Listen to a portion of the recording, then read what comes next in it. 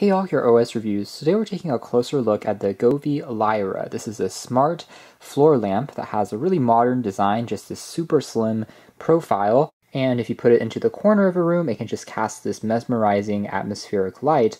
And like other smart lights from this company that we've seen in the past, including this table lamp on the edge, it has multiple lighting effects that you can customize with over 16 million shades of colors and transition effects that you can play around with. And it's also Wi-Fi connected, meaning that you can control it using the companion app or using voice assistants to turn it on or off. So all of this is, again, similar to other products that they've released in the past, and it's all compatible using the same Govee Home app. It measures about 4.75 feet tall, so a little under 5 feet. So you're probably wondering how an entire floor lamp can fit into the box that we have here that's about the size of 2 smartphones stacked on top of each other. I mean, this box is tiny, and the reason is because there is a little bit of assembly that's needed. The metal pole that you see here is actually detached into 3 different sections, which looks like this, and you simply attach these together using the included screwdriver and screws. The process is still really easy. From taking it out of the box, it took me just around under 5 minutes to put everything together. It's all labeled,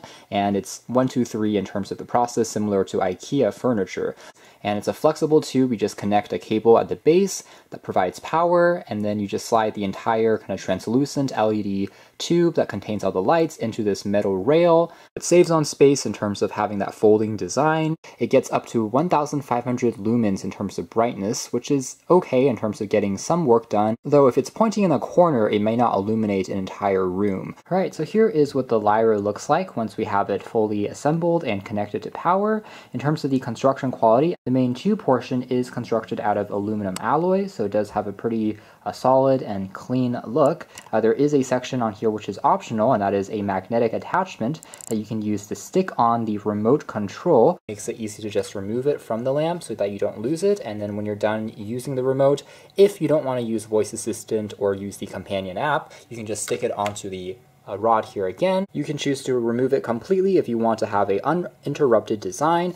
Otherwise, if we kind of turn the lamp around, you can see that again, that's basically the LED lights. And then right to the very base, again, this is where everything just sticks together. The base portion here is made out of a polycarbonate plastic, but it's heavy enough to support the lamp without it falling over. Although I will say that it seems to work a little bit better perhaps on a hardwood or a flat surface, which is easiest for it to stay upright because of the smaller surface area on the base and the fact that it's such a tall, narrow lamp.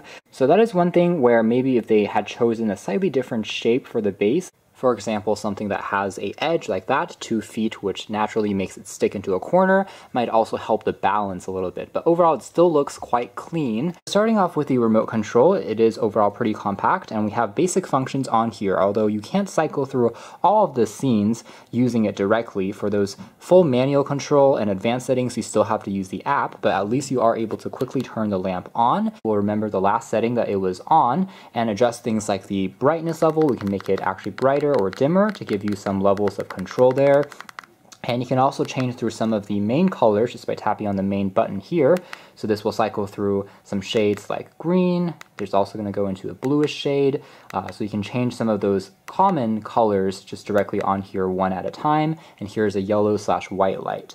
Now we can also change the color temperature as well on each shade. So the left side here you can tap on to go warmer, and the right side here to go cooler. So for example, now it will get gradually colder into a slightly more neutral/white light, versus warmer, it's going to become more yellow, as you can see there, almost a candle light. Now there's also another button on here which is going to be the reactive music mode that you can press on, and now it will basically be flashing to the music that it hears using the built-in microphone. You can press it again to go into some of the other settings, like another flashing mode. Press on it again. Here is another one that's like a falling ball that as it hits the bottom, it will just bounce back up to the top. Another mode here is kind of returning us back into this rainbow-like effect, and another one here that kind of stacks, so it will kind of come together and then bounce back again.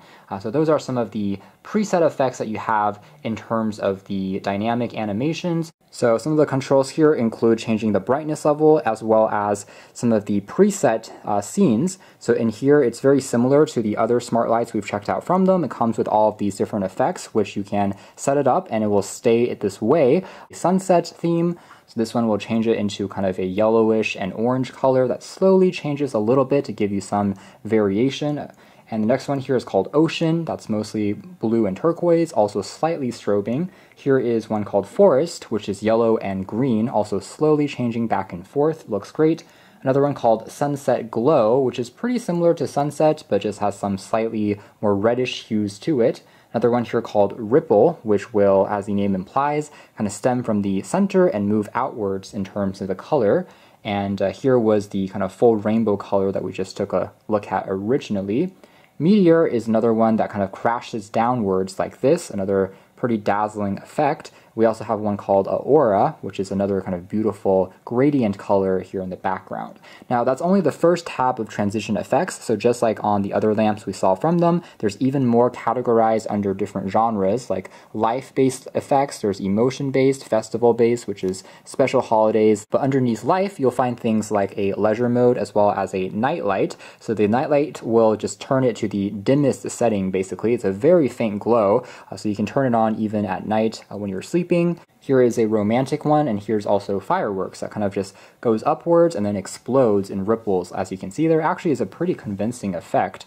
Artificial fireworks created by the light, which is one of my favorite dynamic effects here. Now under emotion, you can find more ones like a breathing one, as well as a gradient finish. So all of these will just slowly change through the colors one at a time, but it still is pretty beautiful to see. And another one here called Energetic has a more abrupt transition. Finally, under Festival, we have the aforementioned Halloween, which is just a more ominous orange that slowly kind of glows and flashes, sets the tone, and Christmas, which is going to be green and red, slowly flashing in these festive colors. The final tab called Funny is going to give you a few more dynamic animations like stacking. So this one here, it will basically grow larger and larger as you can see the lights until it resets. One here called Greedy Snake, eating the pieces on the wall. Another one called Bouncing Ball, which is just the kind of light here just getting taller and taller when the beam hits the bottom. One here called Strike, which is another good one that basically as the two pieces collide, they will go in the opposite directions and change color. This one here called Bubble, which is just these streams going upwards. Finally, there's one called Crossing, which is also having two colors which collide, but afterwards they will follow each other in the same direction. So those are some of the effects that you have. You can also change everything to one static color, and they give you a ton of granular control where you can even change the color of each section of the tube. Specific shades of colors getting really granular and detailed.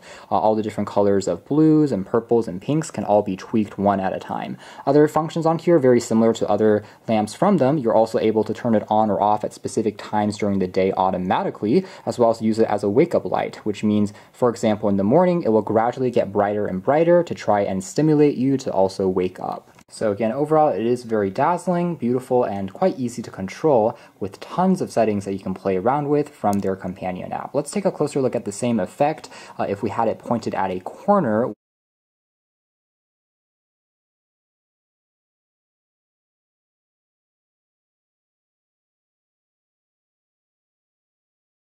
So overall, I would say the effect is best if you are pointing it at a corner. That creates really the most interesting look in my opinion.